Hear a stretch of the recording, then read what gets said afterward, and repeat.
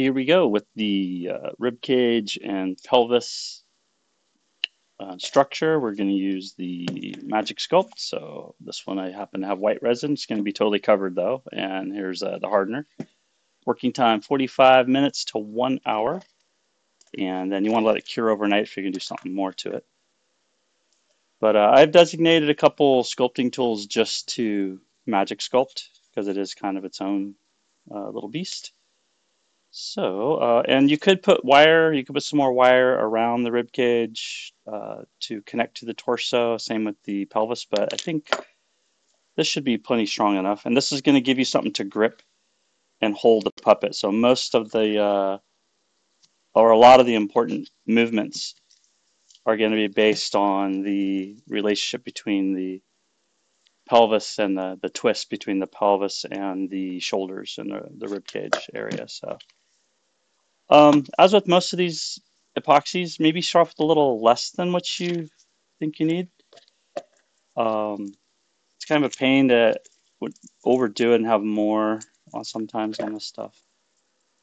There we go. So try and get equal parts. More hardener, I think, make it stiffen up faster for you, of course. So that should be good enough. And I'll get one of my little platforms to set these on top of. So just like with the JB Weld and anything of that nature, you want like a little piece of cardboard or some butcher paper, something like that to um, set your stuff on. I also have the foam cut for the skull, which this will keep it lighter in movement. So let's go ahead and go for it. So this is the hardener. Sure, keep the hardener lid with the hardener jar. Should be good for now. I'll just set those to the side. And let's do half. So grab half hardener, half Magic Sculpt, and again, like the steel stick, if this is two-part, this one's much easier to see if it's still marbly, but you got to twist and pinch a lot. You really need to mix this stuff up. We had a lot of errors. You go see the little swirl happening in there. But there's a ton of errors with a lot of people, I think, didn't watch the videos all the way through. They kind of thought you could skip parts. You miss important information if you skip these videos. They're very step by step. So you could turn up the speed, but try not to skip because there's little tidbits that I throw in as we go. So this looks like a pretty good amount. Maybe I'll start with the pelvis first. And I have my side view here as well just to kind of designate as we go. The rib cage is the forward of the beam, the pelvis is forward this way. Right, so just to accentuate that one more time here, let me get the green. The pelvis region is going to come forward this way, right, and the rib cage is going to come forward this way. And that's what we call the S of the spine. So, wow, that didn't show up on camera at all, did it? The rib cage is going to be here, and the pelvis is going to be here with the bony protrusion there and the bony protrusion there. So mixing this up, and you'll feel a chemical reaction pretty quick, but it's much different than steel stick. We're using this instead of the steel stick for a couple reasons. First, well, it's not quite as strong as a steel stick, but it is quite strong. And you can sculpt it better. You can actually shape it. And having a 45-minute work time is really helpful. The epoxy sculpt is more for modeling. This is this is better for detailing, so you'll get more detail and more set time. This one's 1 to 3 hours. So if you're in a classroom setting working on that, we're going to use that for the face and the feet and a few other things here. But you don't really want to start with that and then have to take it home, drive or on the bus or whatever you're doing, walking home, throw it in a bag.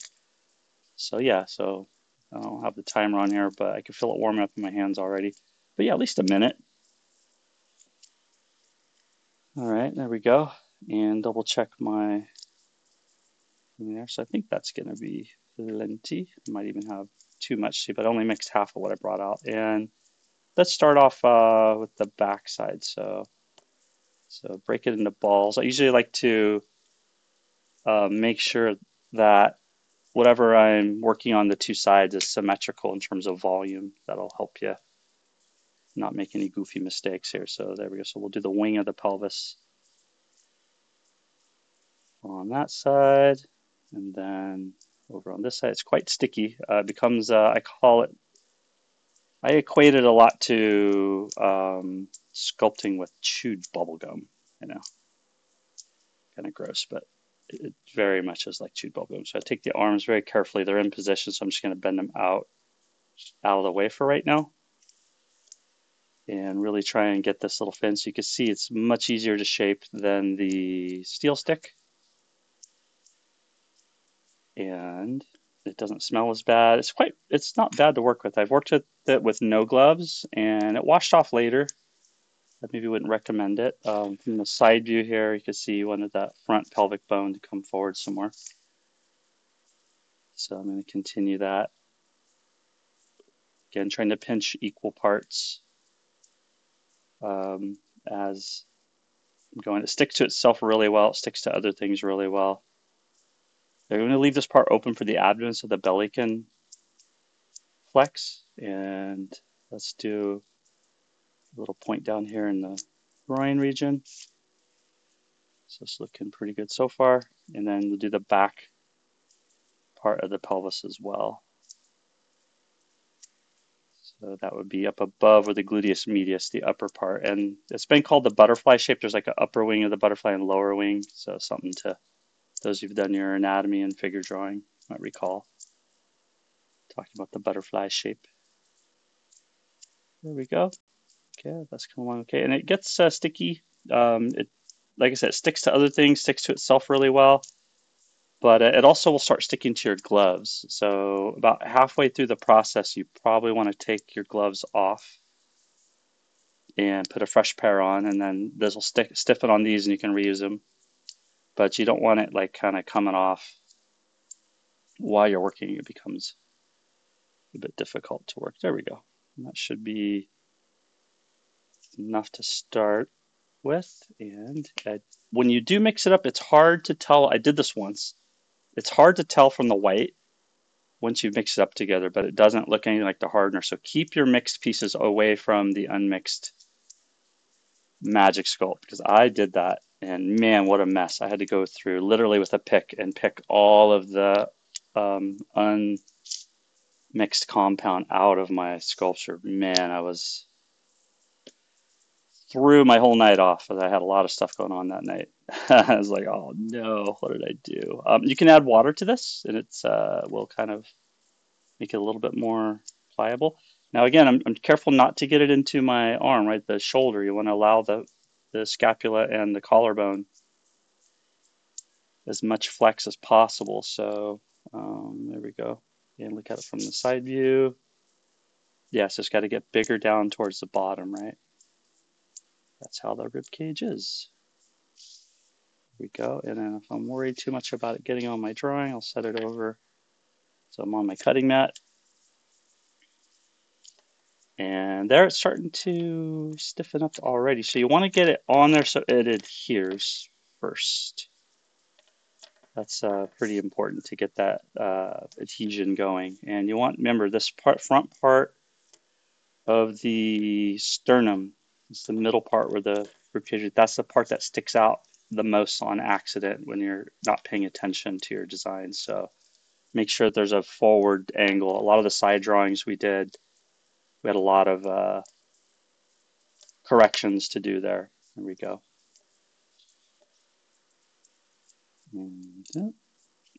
And using my tool here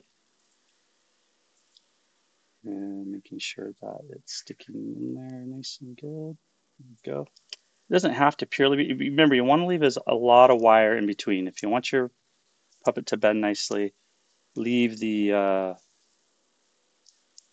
wire in between the pelvis and the rib cage uncovered. You don't want to go, a lot of people were overzealous with that, and I think that's a lesson learned, right?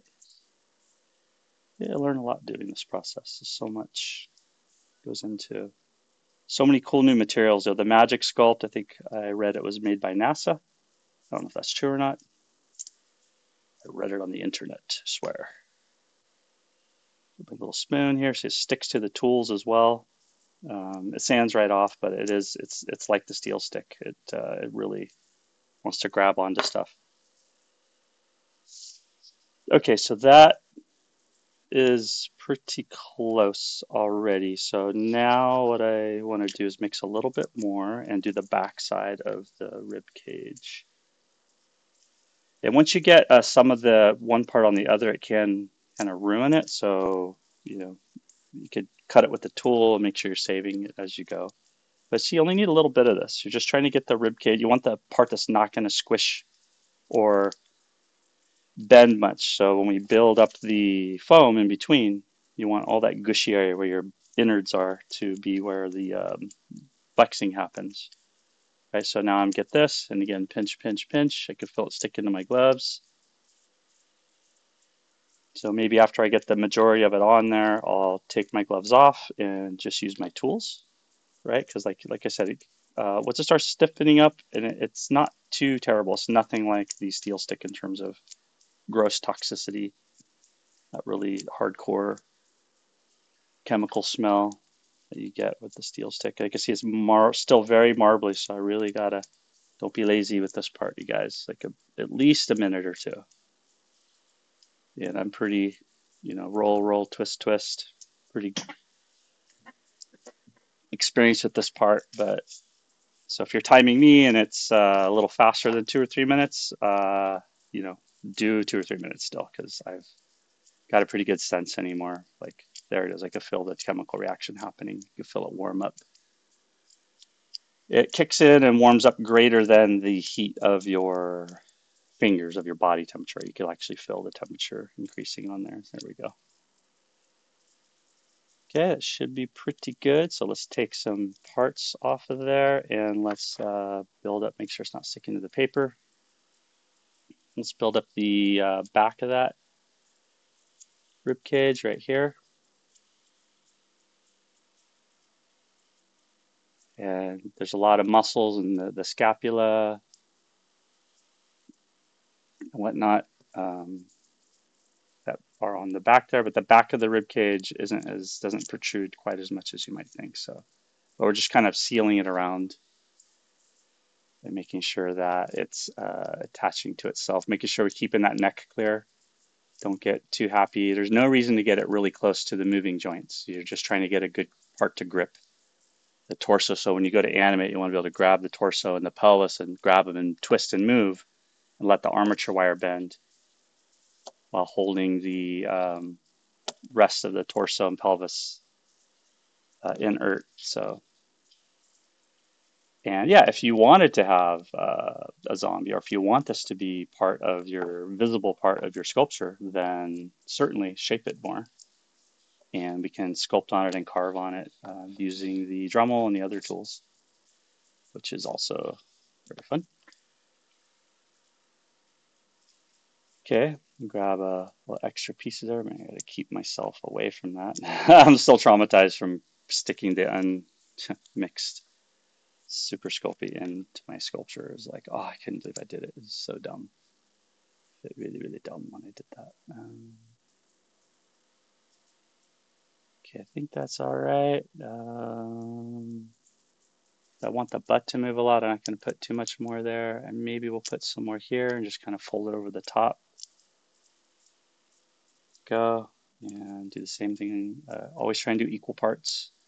So you don't want to question whether you got to add or subtract clay on there. And this armature is pretty strong. It stands up really well by itself already. So, and then you can kind of curve some of the rib cage out somewhere too. So if you want it to have some volume, kind of push. Now water will make it release. So if I dab this in, I'll get a little tray of water here in a minute and finish shaping that up. But yeah, there we go. So let's get to bring that out some more. I really want that bony protrusion to be accurate for both sides. There we go. So, and I might need to let it set a little bit and then add some on there afterwards. It's not a bad idea. But down like in here, you can see there's like open creases down like around there. So let's get some water and see if we can tighten that up a little bit, make sure it's adherent. Okay, so when you're playing with the Magic Sculpt, what I like to do is get just a little tiny tray of water. And that way if I just touch my spoon tip of my tool in there, it will release from my tool. And you can kind of smear and push. And I'm pushing that firmly. Just like when we pinched the steel stick, we wanted to get it into the threads. We don't want any obvious release points where the edges, so you kind of smear, and it'll get wet and it will kind of smear into the steel stick, and that's what we want. And kind of sliding and kind of pull and dragging it across, so it's going to kind of really become, it's going to chemically bond to that steel stick. It's not so much the thickness of it, is it chemically bonding to the steel stick and giving us a nice strong pelvis to shape up and play around with. There it goes on the side. Hope I'm not going off camera. I'm trying to watch what I'm doing here and watch the camera at the same time. Yeah, I can really feel the stickiness on my gloves. I'm ready to take my gloves off. The front, here we go. Yeah, that water works beautifully. But you know, make sure down in here, make sure it's also sticking in there. I could probably put a little bit more. It'll stick to your, it gets gluey, so it'll stick to your paper and whatnot. So just kind of watch out for that. I think I'm going to take my last little bit here, and just to make sure this is extra strong, I'm going to just jab it in the center here and make sure that when we grab him by the chest, there is no doubt that it's going to move and be secure. So let me take my gloves off. I'll be right back.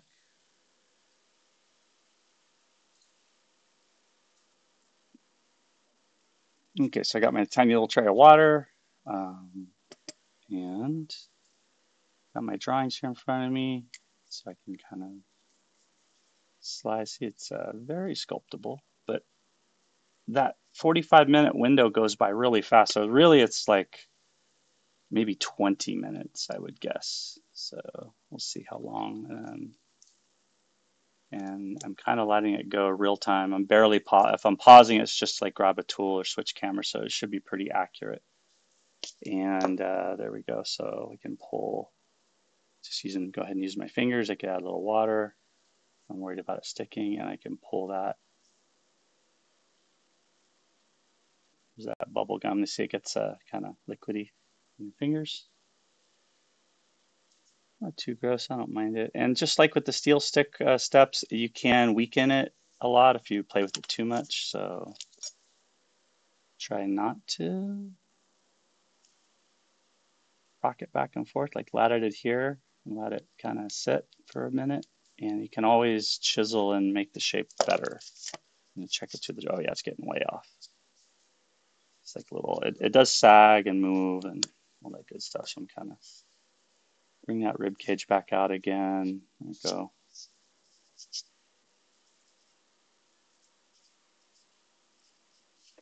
Nothing perfect. Maybe look at the back of this thing. I had my terry towel cloth handy. Wipe this off. You don't want to wipe it on your clothes, I don't think. Okay, I just went and grabbed a little terry towel, shop towel. It's my wipe of choice, so to speak. And yeah, making sure that there's some volume, and I'm probably going to add some more to it later, but I'm going to go with, I'm on this first layer to adhere well. So I don't want to worry about it shaping perfect. I want to make sure that it's maybe smaller. There it goes. See right in there? There's a gap in between. So we want to really push that Sculpey in there. I'm sorry, Magic Sculpt. going to get it in that crease and make sure it's really sticking to the torso. There it goes. And the steel stick should have been most of what is in the threads of your armature wire. So I'm going to keep it away from those shoulders. Make sure the shoulders have maximum flexibility. Bring that rib cage back out. See, it's still really weak. You don't want to weaken it too much by rocking it back and forth. So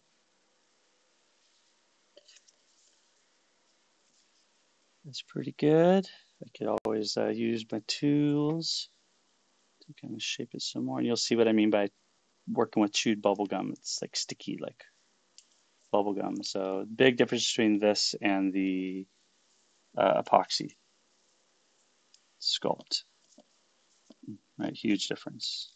And the epoxy Sculpt actually, to be, I don't know, maybe it's kind of gross, but it almost smells like peanut butter to me. It's not unpleasant to work with to me, but we'll see what each of you might have different reactions to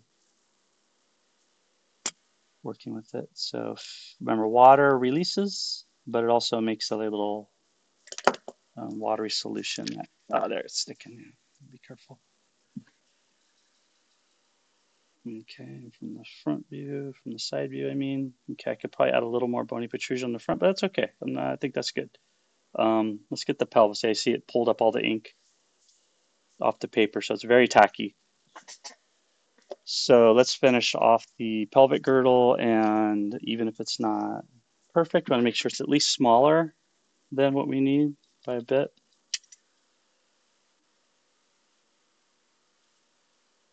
So just I'm kind of dragging the tool. I'm doing like a drag wipe motion. Make sure that it's all adhered to itself. Yeah, maybe I should put my gloves back on.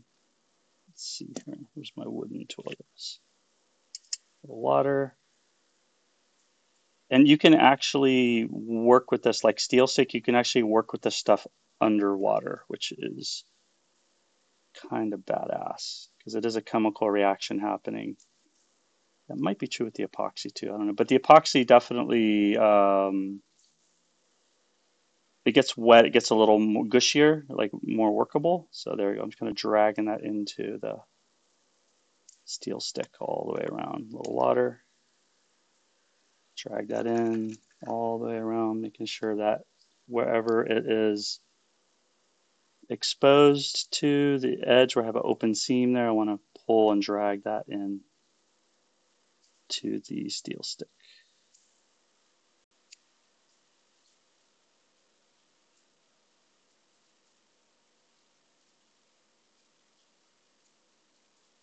There we go, a little cupping action there. And check it against my side view drawing again. The arms are kind of in the way. It's all right. Yeah. Well, from my angle, I can see at least. That's going to be just fine. Check it again from the front. Pretty good.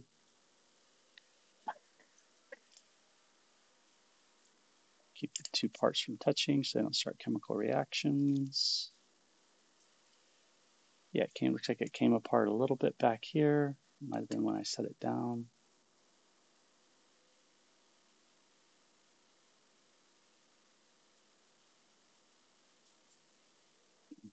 Dab water.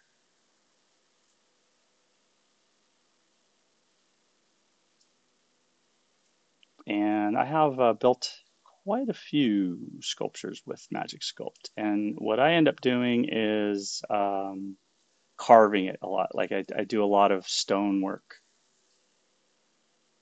type of techniques with the Magic Sculpt. So I do the Dremel a lot with the burrs, like something you would use for the bronze casting, and the polishing bits, similar to how I would use the bits for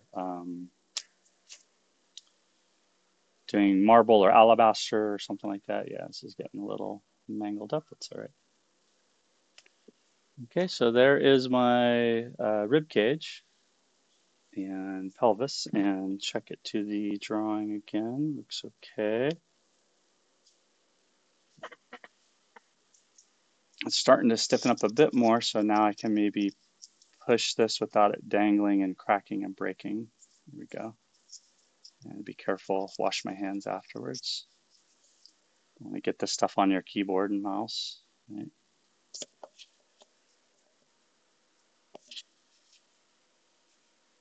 Yeah, that's fine. Looks good. So I left an open cavity for the rib cage. So if you wanted to have him do V up, do crunches, this guy's gonna be pretty nimble. So I might have him do some Spider-Man acrobatics. I don't know. Make sure the butt, make sure you got room for the booty, plenty of room. Make me pinch that pelvic girdle back some more. Check your anatomy reference. And again, if you want any of this to show, definitely just sideboard or whatever. There's a lot of options for that. Okay, so we'll come back and we're going to maybe finish up a tiny bit on there after it's settled, set in for another 30 minutes or so, and then we're going to glue on the head, and then I'm going to cut the back of the skull as well. And then after that, we at last will get to start spraying on the foam and building up the actual body. So, probably do the claws. I'm going to do claws on both the hands and the feet, on the toes too. So we'll get to that.